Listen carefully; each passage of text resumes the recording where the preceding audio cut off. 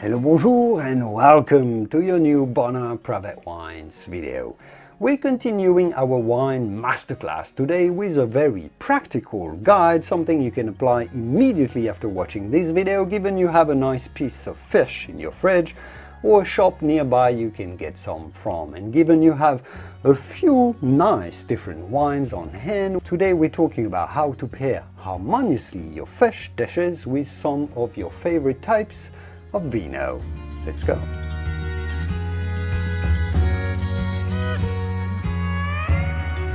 So let's talk about the elephant in the room first. If you like red wine, you've probably had this experience of having a bite of a fish or a seafood dish, salmon or scallops for example, and finding out that the combination can be quite horrible and give a very harsh metallic aftertaste in your mouth, an extremely potent, powerful and unpleasing fish flavor.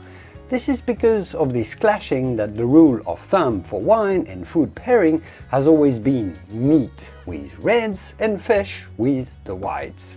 To this day, it's still a bit unclear to scientists what causes this really unfortunate flavor reaction, but it seems it comes down to the higher iron content and perhaps the tannins as well in certain red wines interacting with some fish fatty acids or fish oils and resulting in this very bad taste. It seems a bit random when this is going to happen or not between a particular wine and a specific dish, and that's because we don't really know what causes it. But unless you've tested your specific dish combo with the specific wine you're intending to serve it with, it's really best to avoid reds with fish or seafood. That said, some reds, like this one, are quite light in tannins and they can work quite nicely. Those from which you can virtually not taste any tannins can actually be delicious with fish, so don't really overlook that combination if you prefer reds. But go with some lighter, cool climates Pinot Noirs, for example. The Pinot Noirs are probably your best chance of obtaining a good fish and red wine combination, or Gamay like the French Beaujolais. This is a Beaujolais and it might be a little too dark, a little too tannic to go with the fish, but a Gamay or a Beaujolais like this one can be a good choice. Now go with the meatier fish like tuna or salmon because they tend to go best with the reds, as we'll discuss a little bit later. Also avoid that squeeze of lemon on the dish because the acidity makes it even worse. Wine against a strong acidity in general never gets better.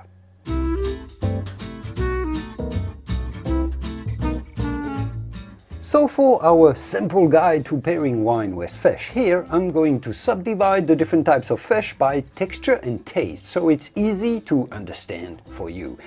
Don't worry, it's not going to be a long list of names of different fish that you've never heard about, don't worry, but just how the different fish types taste, a subdivision categories of this. For example, you have this very delicate type of white fish with very thin fillets like a sole, a fluke, flounder, a perch or a sea bass, for example. Those have very subtle, very delicate flavors and a very fine and delicate textural element to their taste, as you know.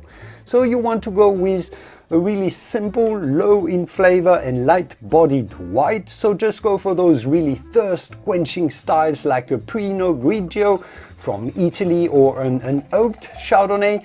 You can go for a Chablis or even a Petite Chablis, which is the lower Chablis version, so that's if you want to go for a Burgundy Chardonnay that are quite an oaked, or a Portuguese Vino Verde, a French Muscadet from the Loire. This is exactly what I've got here. You can go for a light Sauvignon Blanc or a non-vintage Champagne or a Spanish Cava, sparkling, why not, if you want to have some fizz, some bubbles, some sparkles to your combination. Plenty of perfect options here and I'm salivating already just thinking about those.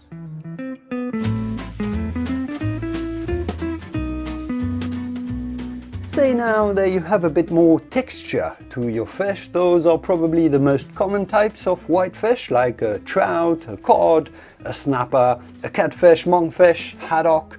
Those have different names in different countries as well, but this type of generic, let's say, type of mid-texture fish. With those you have a little more leeway, a little more freedom to go with slightly more powerful whites, although you still want to stay relatively mild, relatively reasonable in terms of flavor intensity for your wine, to respect and not overpower the fish. So a mid-body, medium flavor intensity white wine like a Chardonnay, one that is not too oaky or aged, but an average Chardonnay might be a little oaky but not too much. So like the one we had, for example, in our domestic wine selection, US wine selection from Sonoma. It was absolutely delicious, perfect for fish. Or you can go for a Pinot Gris from Alsace in France, or Oregon, for example. That's a bit bigger than a Pinot Grigio. A Sauvignon Blanc is a great choice here from California or New Zealand, like the one we had in our Australian Kiwi wine selection, or an Italian Vermentino, or a Soave, or a Gavi. The Italians, in fact, make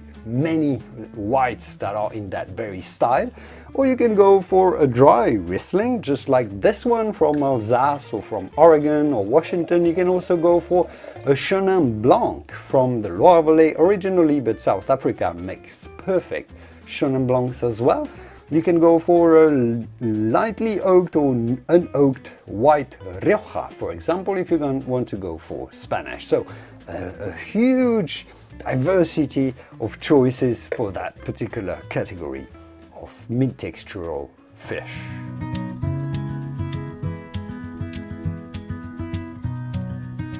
And if we're going up a notch in terms of texture and flavor of our fish dish, now you have a meatier fish like tuna or salmon that are the most common ones in that category, but that could also be a bluefish, a mackerel, a monkfish, shark, swordfish as well. Those are more steaky types of fish, I would say. Here's where you can introduce your bigger, fuller-bodied whites. I don't have any examples here, but here's where you can definitely experiment a little more with your lighter Pinot Noir-like types of reds as well. But if we're staying on whites, here's you can get out of your cellar the oakier Chardonnays, more of the Californian, Australian style Chardonnays, classic styles of bigger, oakier Chardonnays.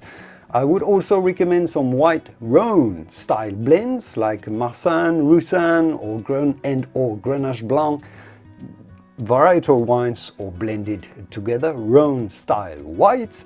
But you can also go with the Burgundy Chardonnays, the richer ones like the Meursault or an Austrian Gruner Veltliner, just to name a few. This is also where I think you can have and give great wine and food pairing pleasure with rosé wines that would virtually go fantastically well with fish. Rosés would virtually go with any of these types of fish that we've just detailed and talked about, but I think this category is possibly the sweetest spot for rosé wines, especially the dry but rather opulent style of rosés. One of these fish with a full-bodied dry rosé or a fuller-bodied white, this to me sounds like a heavenly moment on earth.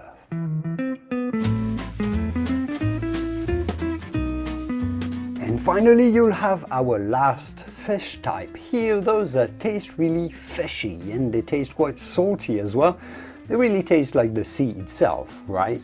And that's of course the anchovies or the sardines, the herring or the grilled mackerels. In this category it can actually get a little more complicated. To simplify, as I've just done, as wines of different categories may work really well with an anchovy pizza or salad with anchovies or grilled sardines, for example. The very lighter styles of whites that as we've talked about, like the Pinot Grigios, will certainly work fantastically here and always be a safe choice to counterbalance the saltiness of the fish. But you can also go with a fuller bodied Rhone style like a Viognier or a Grenache Blanc. Those come from the south of France, where they have lots of salads and anchovies and grilled sardines. Those have been developed to go fantastically well with this type of fish. Some might like also to counterbalance the saltiness of the fish with some sweetness, like with an off-dry Riesling or a sparkling Lambrusco Rosé from Italy. Here's also where you may want to experiment with your light reds. Yes, it's possible, but make sure to go with a very light, low tannin red wine, or it might clash with these really fishy type of fish. Because indeed, pairing wine with fish is always a bit of a surprise, and it's always going to be a new experiment and experience. You may not get it all right all of the times, and that's okay. That is the joy of trying and testing. You might fail miserably sometimes, but if you stay within the simple guidelines that we've laid out today, chances are you won't. And if you feel like experimenting a little further and beyond, like I suggested with this last category of strongly flavored fish, you'll be taking more risks, for sure, more risks of failure, perhaps, but you'll also dramatically increase your chances of finding that perfect combination of revealing a flavor burst on your palate like something you've never experienced before. Wine and food pairing does that. Sometimes it does. It's rare, but it does. And this is certainly one of the greatest culinary joys you can experience in your life. So why not? And I'll leave it here for today. Thanks for watching, and I will see you soon in the wonderful world of wine. Which wine am I going to go for with my fish? Maybe the mid-bodied white, that's safe. Cheers.